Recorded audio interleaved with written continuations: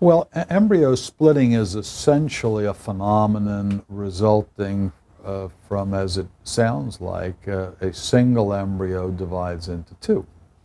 And that can spontaneously happen pretty rarely, but probably at least one in 200 or 300 pregnancies. However, with manipulation of embryos, it may happen more often than that.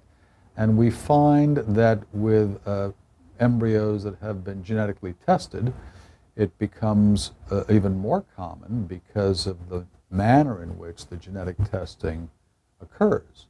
And it may happen as often as perhaps 2% of those pregnancies. So it's where one embryo can become two pregnancies.